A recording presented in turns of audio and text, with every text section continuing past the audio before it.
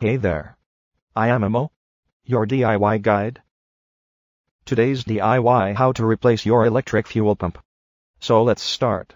You will need the following: needle nose pliers, flat blade screwdriver, rags and liquid absorbent. Step 1. Remove the electrical fuse for the fuel pump.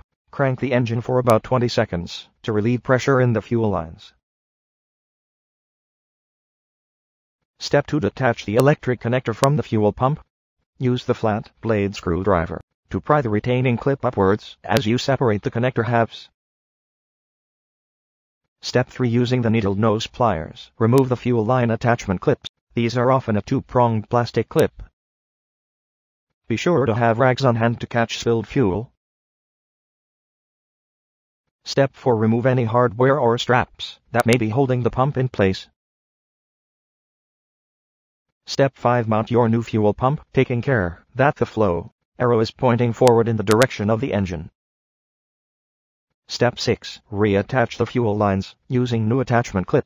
Reconnect the electric connector. Be sure the retaining clips lock in place.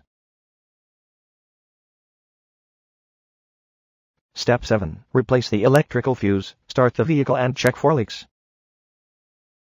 Some tips you should remember. If you have bell-shaped connectors on your fuel line, you may need a fuel line disconnect tool to separate the internal locks.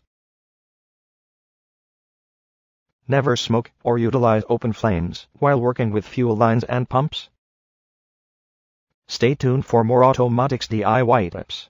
Automatics DIY. Get access to DIY auto repair manuals now.